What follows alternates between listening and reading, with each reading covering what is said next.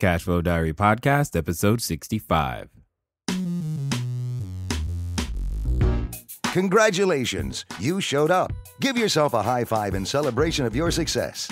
Welcome to the Cashflow Diary, where new and experienced investors come to take confident action towards their goals. Your host is a family man, a real estate entrepreneur, investor, coach, and instructor. As a master facilitator of Robert Kiyosaki's Cashflow 101 game, he's inspired many to begin their journey into creating cash flow for themselves and their family. And now, here he is to offer you the tools required to earn the income desired. Your cash flow coach, Jay Massey.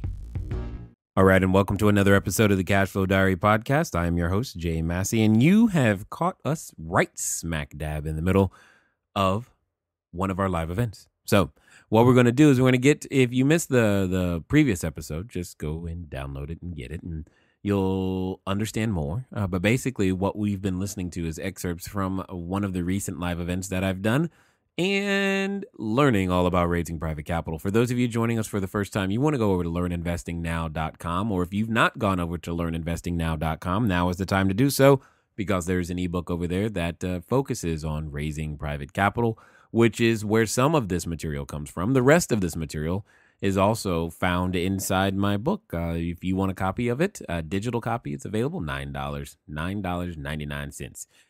Send a text message over to 949-682-3565. Inside, the keyword should be book, B-O-O-K. That's the only thing you need to put in the text is the keyword, and it is book, 949-682-3565. If you want, you can also upgrade the order, add a signed copy of the physical book available, and we will send that out to you as well. Now, when I go out, obviously, sometimes it's a 1 day, 2 day type of thing. You're listening to part of what was a 2-day excursion. And obviously we can't play the entire 16 plus hours for you. But for those of you who are part of our memberships, you understand that you have access to it. You get the privilege of seeing the whole thing if you want and learning all that there is to know and be able to go through that information in detail. So just keep that in mind as you guys listen. So if some of it doesn't make sense, it's because it probably was in one of the other parts, etc. So at least now you have a framework for understanding everything. Anyway, I don't want to keep you much longer. I want to go ahead and get you right into the next part. Here we go. All right. Have you met some interesting people so far? Yeah. Have you met someone you didn't want to meet? No, I'm just kidding. Here's the point. No matter what I pour into you, unless you find other people to do it with, you won't use it, okay? There's so many of you who already know all the right people, but you don't know what to do. And then there's others of you, you know exactly what to do, but you don't know the right people. Today, it's all in the same room. But unless you actually get outside of yourself, introverts, I'm talking to you, and you meet someone you don't know, on purpose, it doesn't happen. Now, fortunately, and you just learn to adapt and make it work for you and serve you. So here's what I'm going to do. We're going to start with, okay, that's working. This is working. Perfect. We're going to start with a technique that I use to find leads. This technique will work for you no matter where you go, because it will also help you begin to frame and or shape the conversation with investors no matter what you're doing. I'm just catching the slides up to where we are in this whole thing. And it is imperative, in my opinion, that what we got to do is we got to use everything we can to our advantage. Because unless you have an unlimited marketing budget and you can compete with people like T. Rowe Price, Charles Schwab, and any other mutual fund or big name guy, then you and I have to function differently. Does that make sense? Yes. And we've got to leverage what's being done so that we can also be successful as well. Because I can't afford an ad on the Super Bowl. Can you? No. You're like, dude, that's a lot of money. For one ad, 30 seconds. 30 seconds of your attention is worth a lot of money. That's what it's, and I'm like, dude, I can't do that. So here's today's paper. I'm not from Sacramento. Sacramento Bee, April 12th, Saturday. And what I'm going to do is that I'm going to show you something that you'll be able to use, and we'll probably reference it all throughout the day. But the whole point here is to help you understand where there is opportunity and how to have this conversation with your investors. As you see there on the the projector says, entrepreneurs are simply those who understand that there is little difference between obstacle and opportunity and are able to turn both to their advantage. I love bad news. I love it. It's free. It's everywhere. Everybody wants to talk about it. And it makes it very, very easy because how many of you've got a friend, or maybe more than one, who you wish would stop telling you all their problems? Right? We love talking about our problems, whatever they may be. You and I have to become known as the problem solver. This lists a whole bunch of problems every day for free. Well, what is this? How much? $1. Or you just wait till, 11 o'clock and noon and 5 and 6, and it's right there on the TV, right? So this is how I take what I call a dip in the news, D-I-I-P. I'm going to continue the writing, D-I-I-P. Because you're going to use this information later when it comes down to helping your investor make the decision to invest with you. This is part of how you get the investor to go, yeah, I will give you a check. Because remember, it's character and competence. Part of the competence is understanding this process. Because the first thing is data. If I said to you, housing prices have increased the last quarter 12%, what is that? It's just data. There's no context. There's no frame of reference. What are you going to do? What does that mean? What do I do? Okay, 12%. Okay, it sounds good. Until we go the next step and I go, well, the nation average was 50%. You're like, oh, now it's like, doesn't sound so good. I'm not saying these are real numbers. I'm giving you an example of data to information to interpretation. The challenge is that most of us stop at data and go, I got it. No, you don't. And then those who, if you don't stop there, you definitely stop right here. You stop at information when you read the headline in the newspaper. So I'm going to scan the headline and show you exactly what I mean. Now, see, this is risky every time because I don't know what's in here, but I do know what I need will be. So I'm just going to look at the headlines and see, students saw panic and a ball of fire. Ooh, that's not good. Okay, outlet stores to revive Elk Grove's ghost mall. Does that ring a bell with any of you? Okay, so see, I didn't even have to go past the first page, but I've already found a real estate deal. Make sense? But it's not the mall. Although it could be. Yeah, okay. All I'm saying, but you see what happens? This is my challenge. When I start thinking, I'm like, well, you could do this and all this other stuff. All right, so you know where Elk Grove in this area is, yes? Okay. Now, is there anything else near there? Yes, okay. So let me see. Let's look. The Elk Grove Promenade Shopping Mall was conceived during the boom a decade ago. Well, that's why it's a ghost. It has sat empty for more than 5 years as a humbling reminder of the economic collapse. It's empty? It's 100% vacant? It's a barn still. It's not even a building. It's out there in the middle of a field. It's like, they didn't even finish.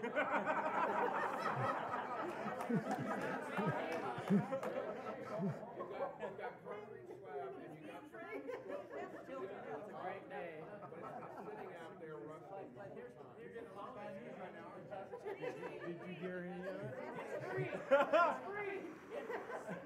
Breathe. I'm breathing. Yes. It has the overpass to get to it. Okay, so it. It's right there at the very top. Oh God. Okay. All right. Okay. Yeah. Bring that up here, Jacob. Okay. Did you see what just happened to me right there? I'm just trying to you did. It's what? Oh my God. Ooh, awesome. Breathe. This is what I meant. Once you're trained to recognize opportunity, you got to learn how to turn this sucker off. And this is what I'm doing right now. I'm like, no, I am not going to accidentally drive by. I will not do that. Right. Do you hear where I'm coming from? Okay. So, all right. So I'm going to try to focus and read the rest of this article real quick. Now the unfinished retail complex is being reborn as an outlet mall. Okay, remember I said yesterday about change of use. This is exactly what it sounds like is happening. A symbol of cautious post-recessionary, blah, blah, blah, blah. Shoppers, mall, discounts. Howard Hughes Corporation will convert the former promenade site into the outlet collection at Elk Grove.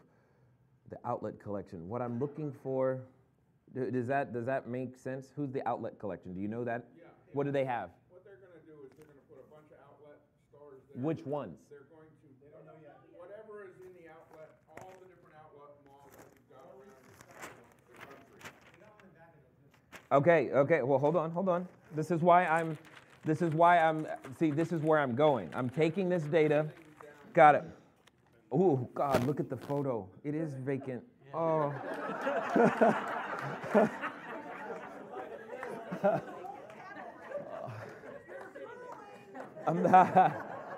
I'm not looking at that. Okay.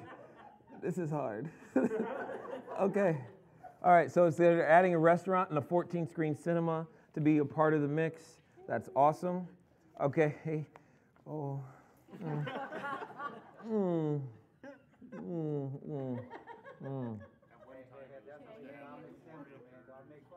let it go, man. Just let it go. Okay, so the mayor's involved. Perfect. That's what I wanted. Okay. So, hypothetically speaking. Do you want to meet him? No.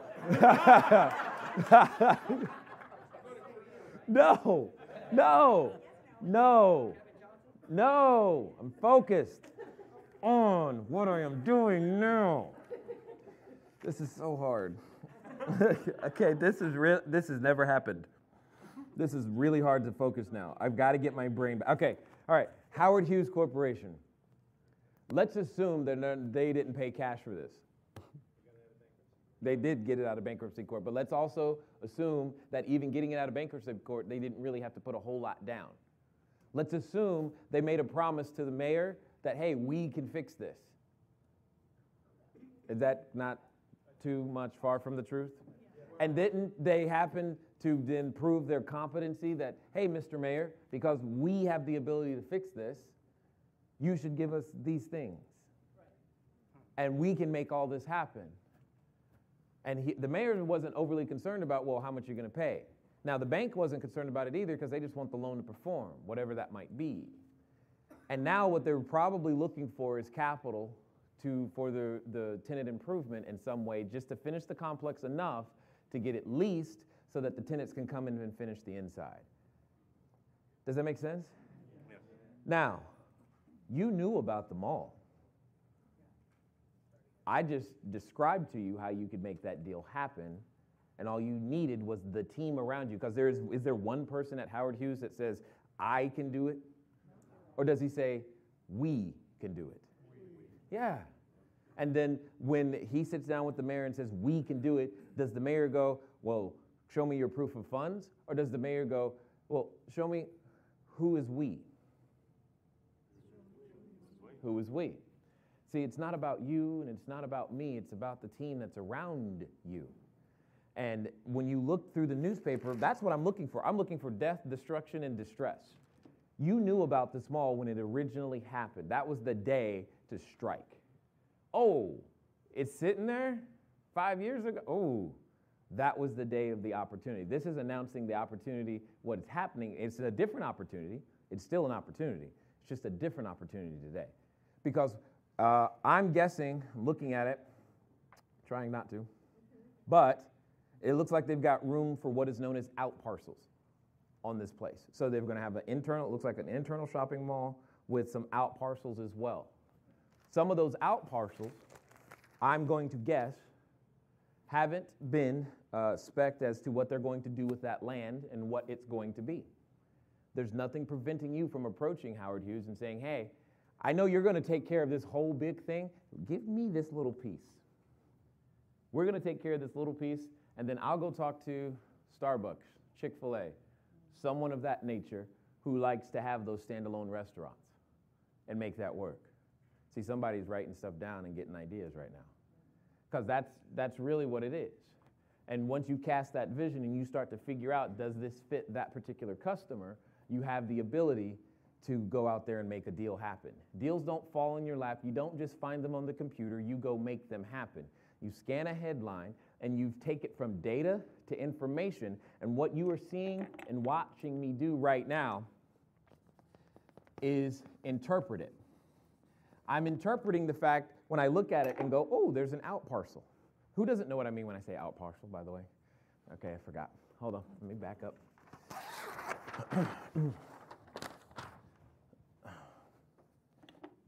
So here's the big plot of land, if you will, right, that the mall or building is sitting on. And for the sake of argument, let's say that that's the mall.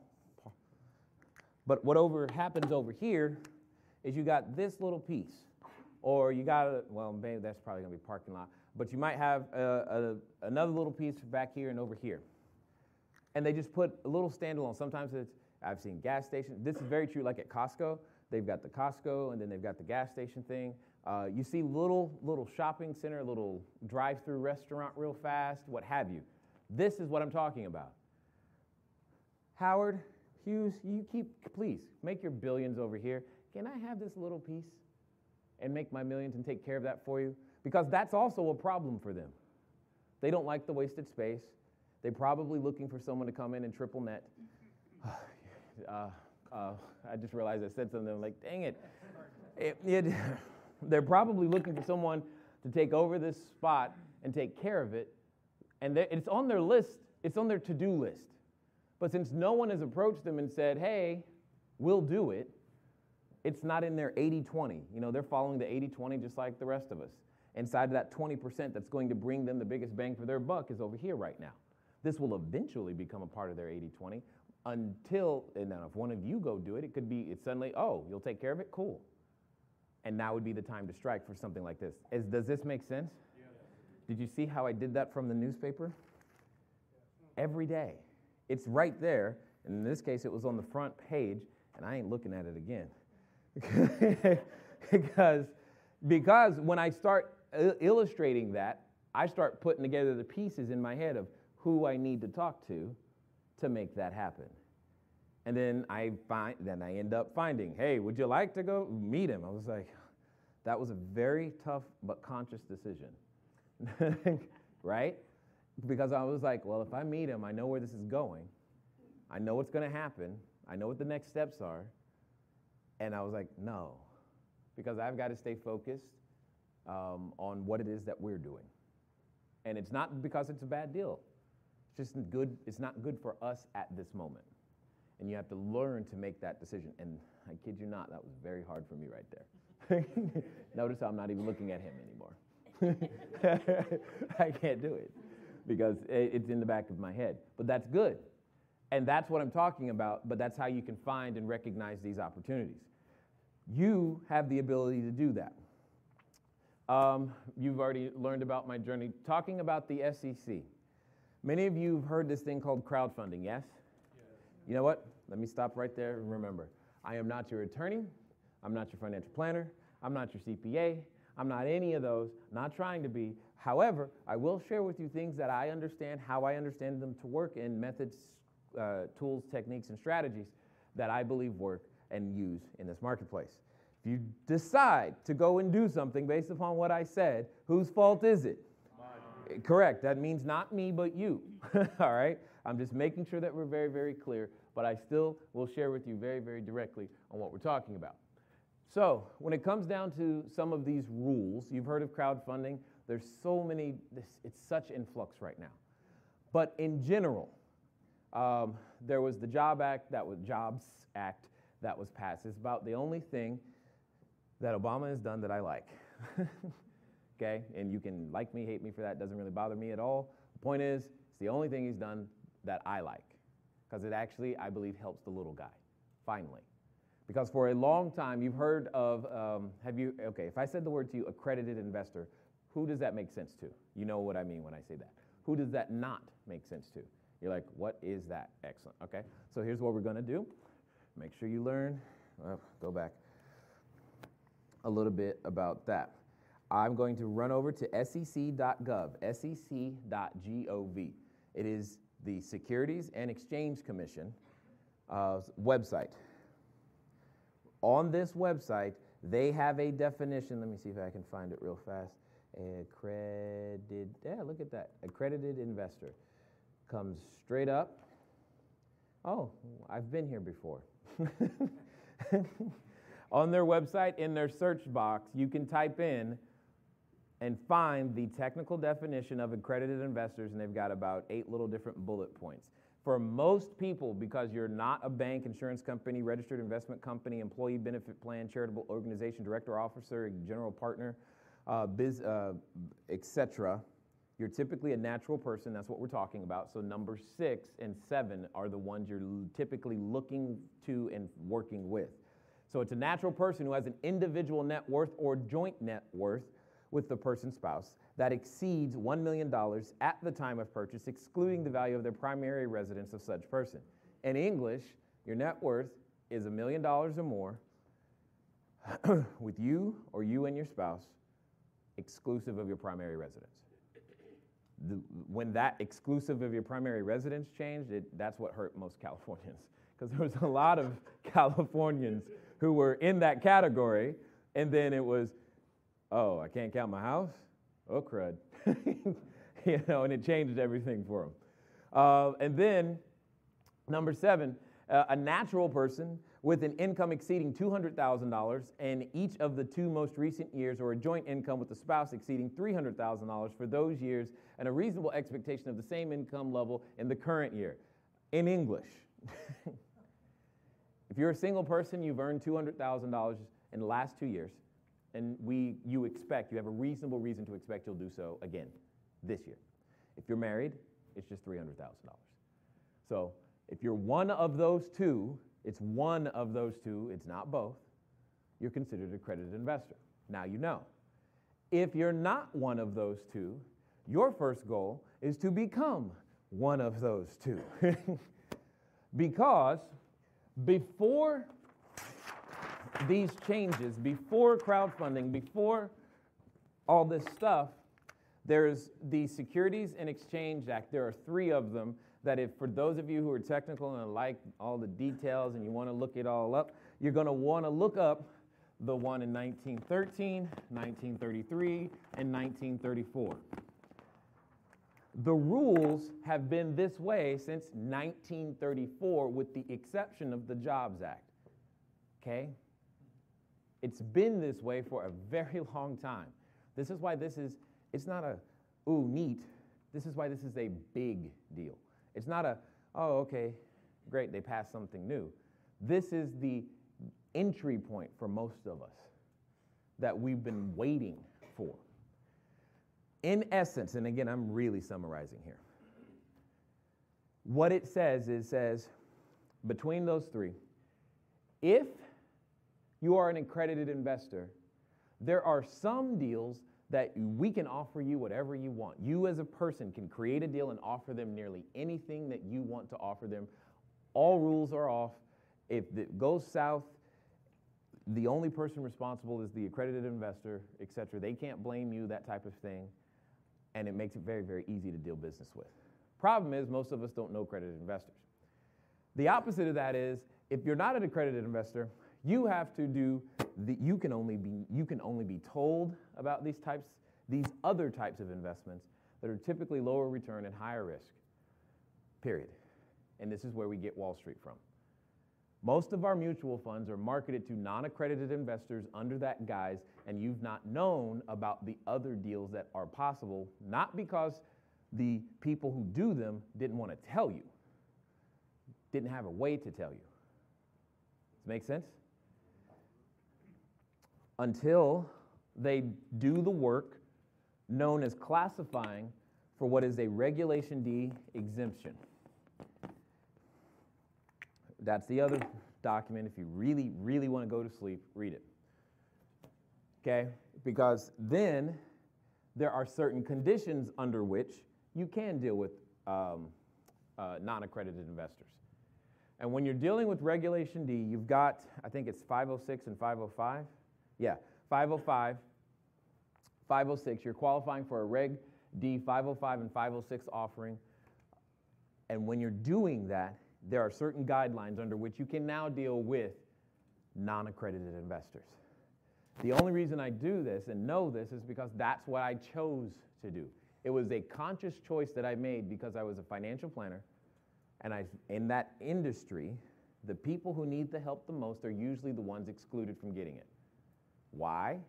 Because when you pick up the phone and you want the help from the guy who really knows what he's doing, they say, do you have $100,000 or $250,000 of net investable assets? You say, no or not yet. They say, oh, well, let me get you over to this other department. And that's what happens. And I just wanted to be able to help those who said no to that question. Now, does that mean we spend a ton more in legal and accounting? Absolutely. Because they make sure we pay for wanting to serve those who are non-accredited investors. You too will pay this same price if you choose to do that. Or you'll choose to serve accredited investors only. And it doesn't really matter to me. I'm just letting you know this is the playing field. This is how it was. So when you're serving accredited investors, guess what you can do? You can advertise. You can make a billboard. You can tell people on TV if you want. You can do that. You're like, well, hold on. Doesn't T. Rowe Price and Charles Schwab do, how do they get away with it?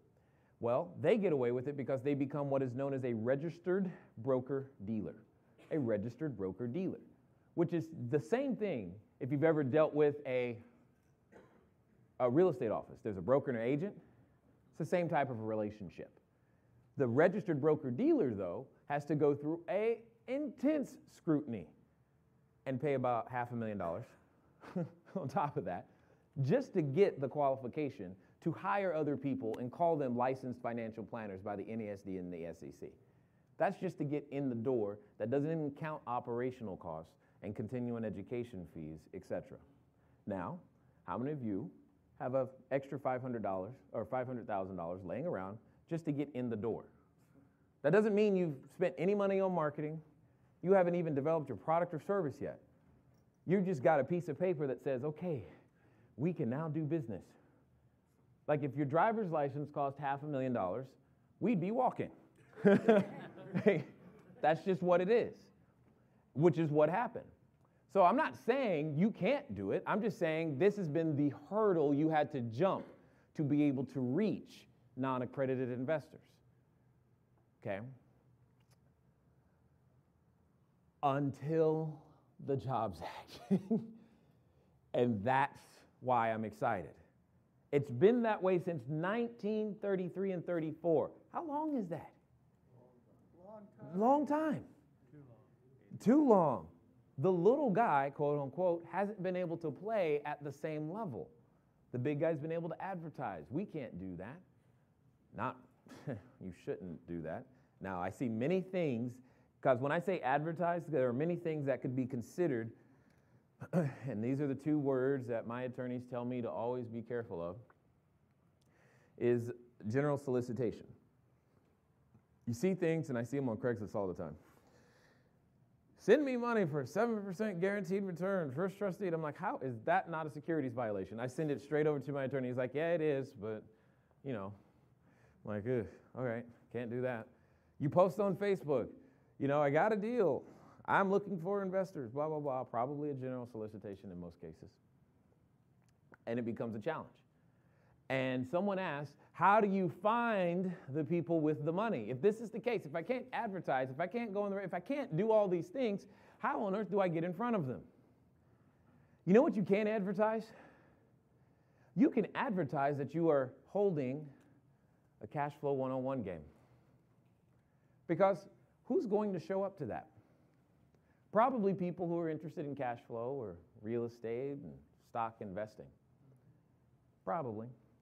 And when they show up, if you do a really good job of educating them and showing them how this game works, might they want to sit down with you later and talk about going and doing that in real life? Yes or yes? Yeah. That's what happens.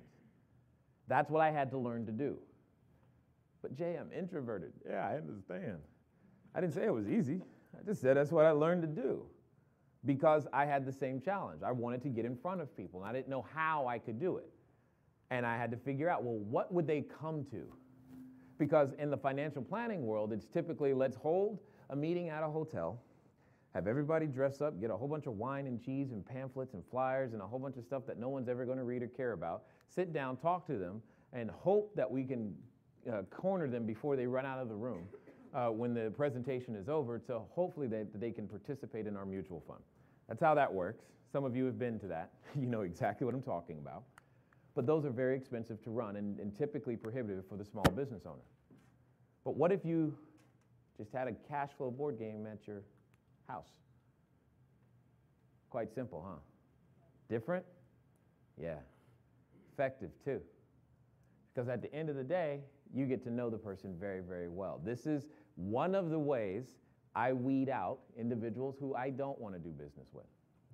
Some of you were playing cash flow with me yesterday, yes? Was that fun? Yes. Let me also tell you what was happening. I was learning about you. I was learning how you respond emotionally to money. I was learning how you respond emotionally to positive and or negative stimulus. Because if you're an investor and I called you and I said, hey, guess what? We just lost the roof and you freak out, that's a problem for me. Not because we can't fix it, but because you just freak out and you make the problem worse. Make sense? And I get to learn about you in that by watching you how you play the game, how you make decisions. Suddenly you're going, oh God, what did he see me do? You're thinking that right now. Because how you do anything is how you do everything, even a game. And that's very, very key. So that's the other reason I love using it. Now, I also use it this way. Anyone a parent of a daughter or teenage daughter? Okay, yeah. I love this. You want to teach it to your daughters and then tell them that you can date anybody you want so long as they come play cash flow first? Yes! It's such a filter. It's awesome. Because you get to learn and she gets to learn. She's like, ew, yes, that's what I was thinking too. Woo! Makes me feel better. I mean, there's just so much that happens because how you do anything is how you do everything. And watching people and how they play this game is cool. Plus, it helps you qualify for the Reg D exemptions of making sure you have prior existing relationships and all this other stuff. However, we're going to talk about all those changes in just a second. I saw a hand up, and I know the microphone is somewhere. I was just going to say, what about the sons? What about the sons? Yes, I know, right? I got one now. I got to figure this one out. He's 3, and he seems to attract little girls everywhere he goes. Like, jeez. So I've got to figure out a new strategy. I really don't know yet. I don't know what to do. I'm open to suggestions. Feel free to, you got my phone number, give me a call. Help a brother out. I got 3 daughters and 1 son, so I've been well-versed in Barbie. I know Barbie too well.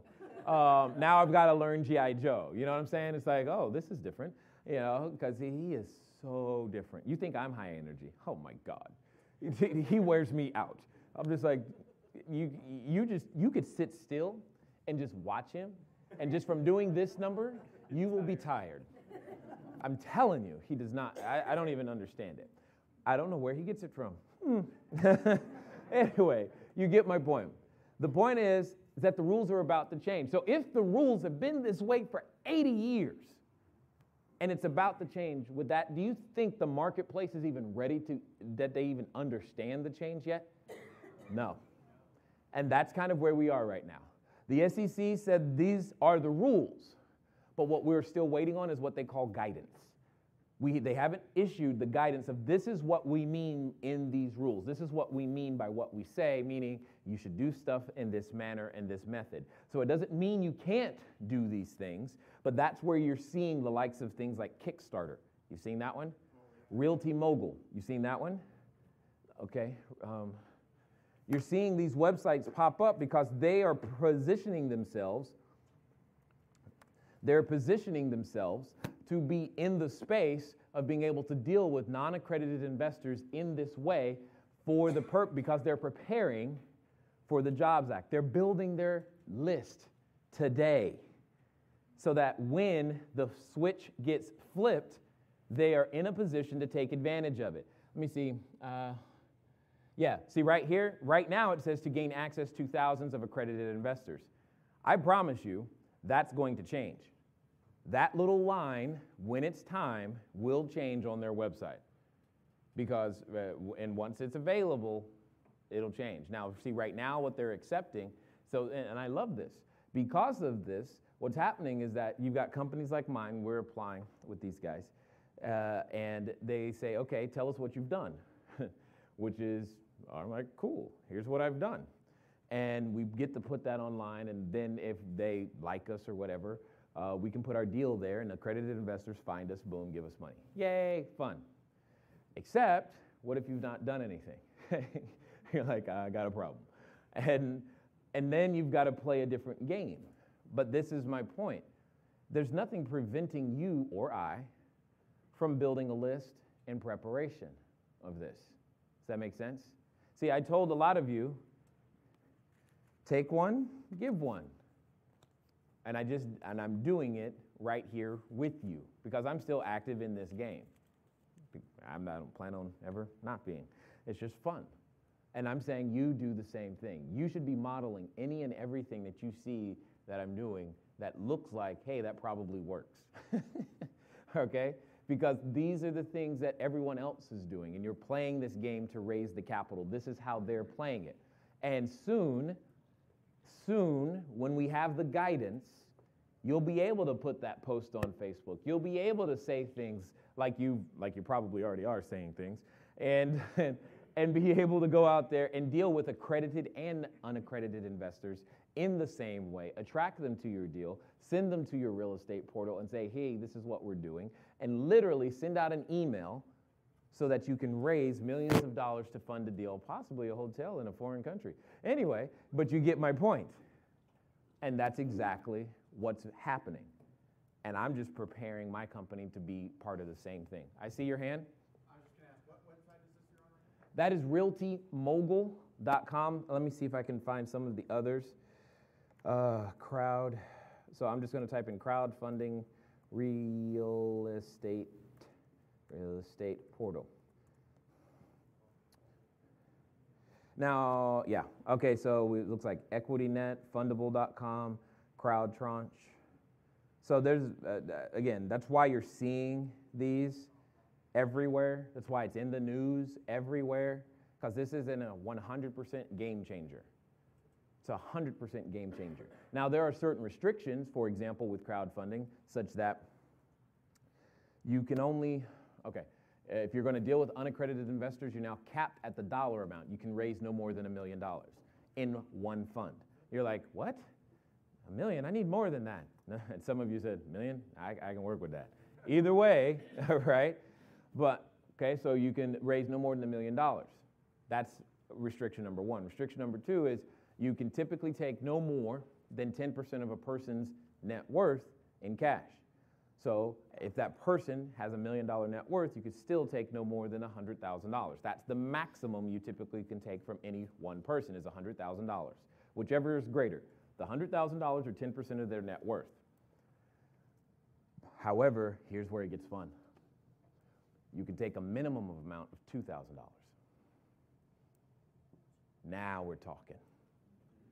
100 people, $2,000 done from an email list.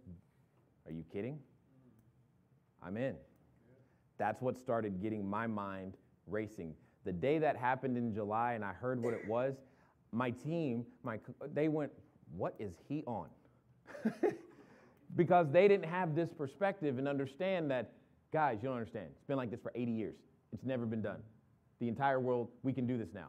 We can send out an email. We got to do something. We got to figure this email thing out. Help. Because everything I've done has been in person. I know how to meet people. Never built an email list before. How do you do that? That's new. I got to do what? Yeah. Okay, cool. Let's play the game. Let's play the game. Because people will play with $2,000. They'll play with 10. They'll play with 50. Depending on what you started with, you'll play with a lot. But if I can't reach you, if I can't reach you, it doesn't matter. And you can't reach me. The whole genesis of the Jobs Act, in this case, was to be able to create more jobs by making capital accessible to entrepreneurs. Well, aren't I a real estate entrepreneur? Aren't you a real estate entrepreneur? This is the whole thing. That's why I'm like, cool. All right, Obama, you got one. Right. I'm happy about that one. You can take that health care back. That'd be great. Not happy about that one. I'm going to start down here, and then we'll come up here. There you go. I'm Kelly Jo from Sacramento. Will you share your email template for that scenario?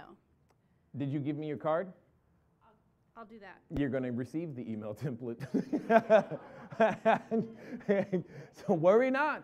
It's on its way to you. In fact, some of you, let me put it this way. I love to leverage technology. You probably, between the iPad, iPhone, and computer, you probably figured that out, right? So what I was doing while you were breaking is I have a system here where I've taken, so every one of you who have already given me your card, except this one, Joanna, and David, you'll be there soon. I was sitting here taking pictures of your card. I now have literally someone transcribe. Oh, look, they're getting ready. So these are the cards that are ready. So watch.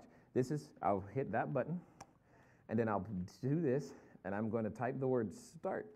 And I type the word start, and boom, and I hit save.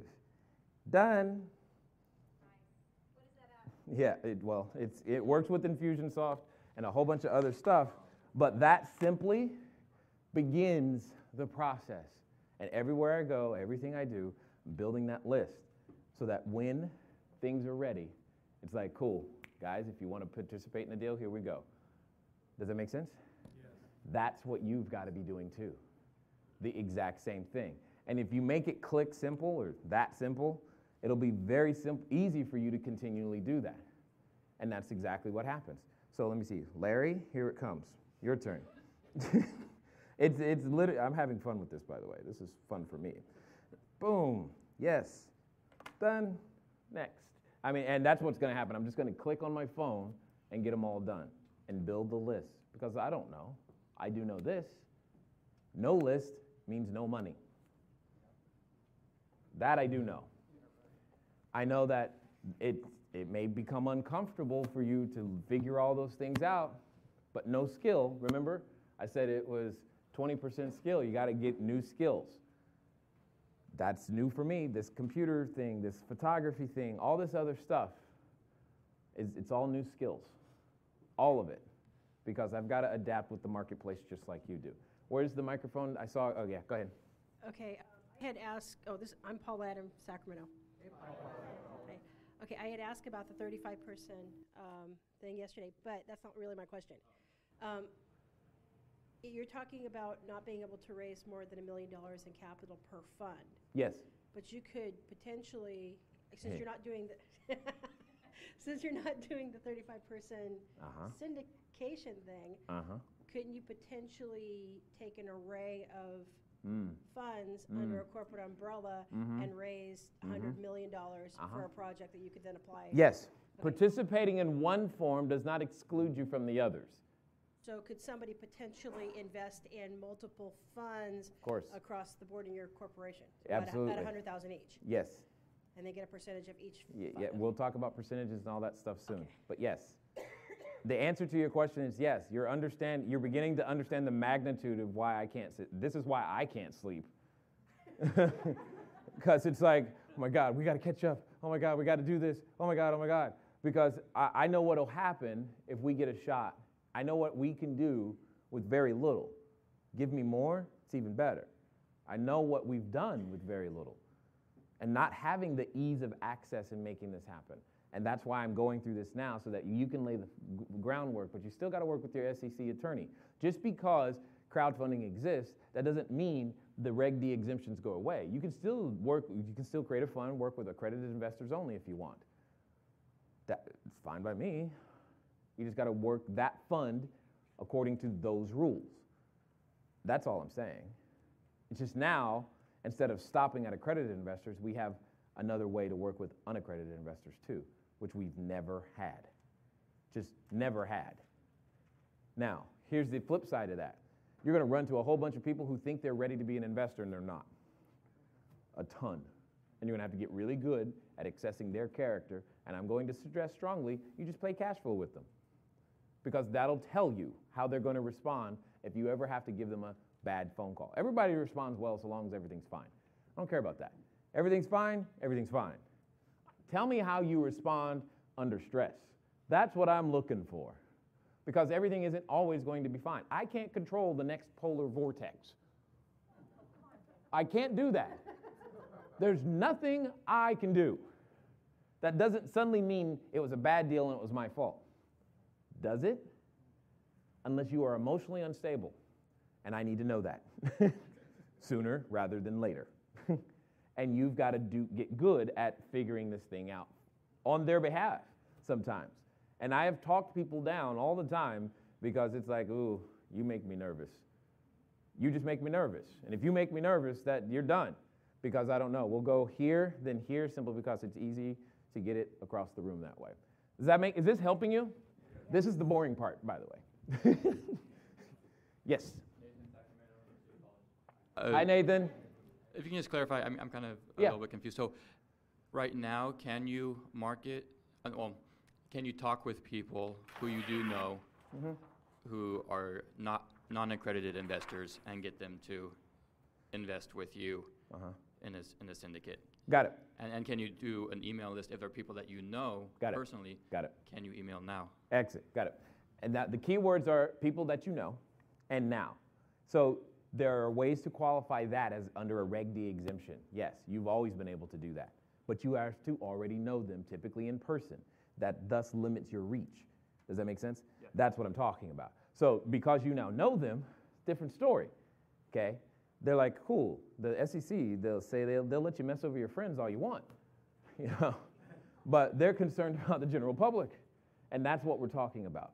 There's a limitation in reach. If I could only deal and do business with my friends and family, I would not be standing here, okay?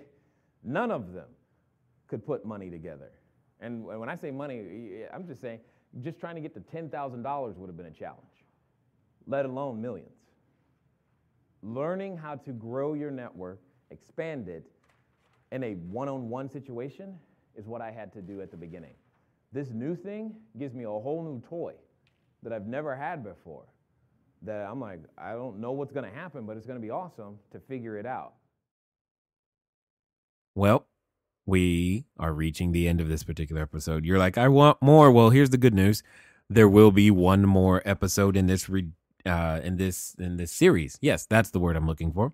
So you'll have one more shot at being able to hear more of this information before we get back to our normal style of episodes, which also has great information. So if this is one of your first times joining us, congratulations.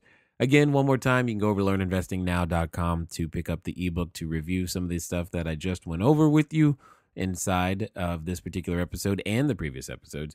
Or if you just want to grab a copy of my book, Cash Flow Diary, 10 Steps to Creating Wealth in Any Economy, you can do so by going over to cashflowdiary.com/book, cashflowdiary.com/book, or sending a text message with the keyword book, BOOK, to 949-682-3565. And you know what, guys? I look forward to talking to you again soon. Until next time. Thank you for investing your time with Jay Massey and the Cash Flow Diary. When you have a moment, please visit iTunes and leave a positive comment about the show. And go now to our website, cashflowdiary.com, to take advantage of our free business building course, Cash Flow Foundation. Gain the knowledge, understanding, and skill that will teach you how to never need a job again. Until next time.